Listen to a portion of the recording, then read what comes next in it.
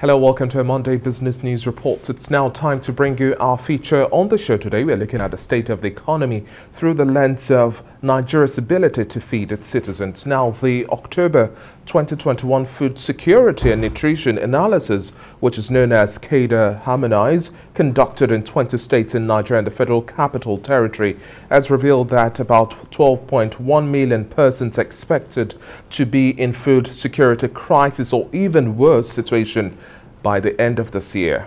A joint report by the Food and Agriculture Organization of the United Nations Children's Fund, and the World Food Programme revealed this. Now, the UN explained that the ongoing conflict in the northeastern part of the country, as well as the lingering economic impact of the COVID-19 pandemic, continues to drive hunger in the country.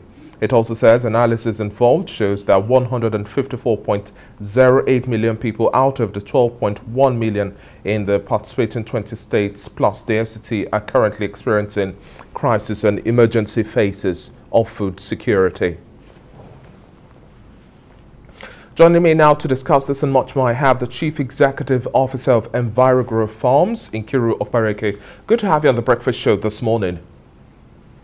Thank you, Damila. Good morning. Now, glad to be here. You made mention of this crisis much earlier in our discussion, as at May, June, thereabout, and you have the forecast that the situation would only get worse for the single reason we are not changing our tactics to food production.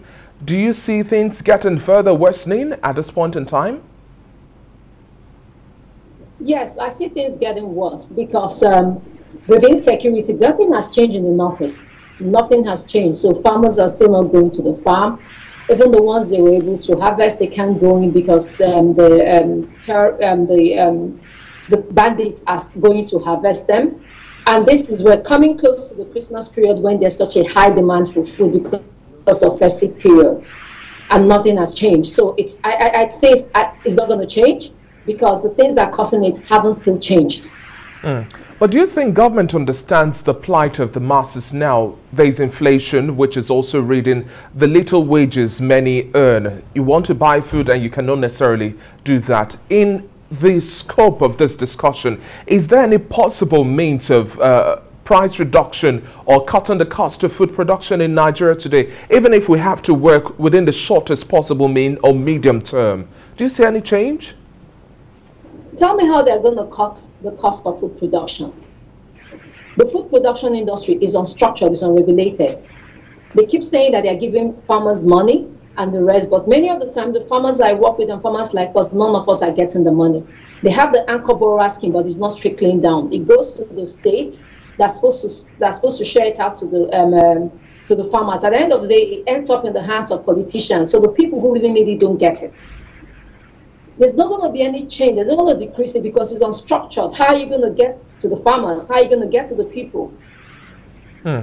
Now, talking about the increments that we are likely going to see as well, as at last year, December, we saw vegetables, onion, for example, record about 300% increase. Now, the onions we have in the market are the smaller size one, wet ones, and it's even difficult to buy as well. Now, in terms of seasonality, which food items do you think we can likely have come a little cheaper, irrespective of the bottlenecks of bringing them over to major cities and towns, and a whole lot more, which, despite the seasons or with regards to the seasons, that we'll likely have within this period? The only vegetables that might come down are like peppers and tomatoes, this is the period where they grow very well in the north. And they always anticipate the high demand for Christmas celebrations, so they plant quite a lot.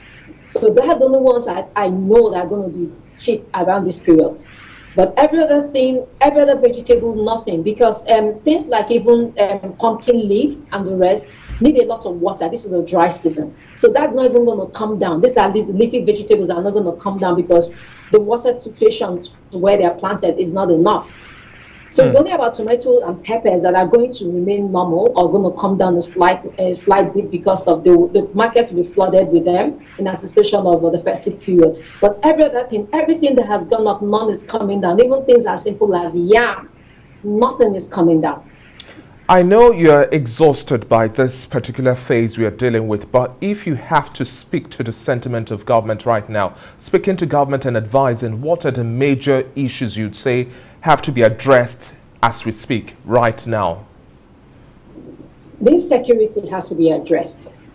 If they can't solve the insecurity in the Northeast, then they look at other regions which can produce and instead pump money or support farmers in those areas to increase their production to make up for the loss of production in the Northeast. That's what every other country will do.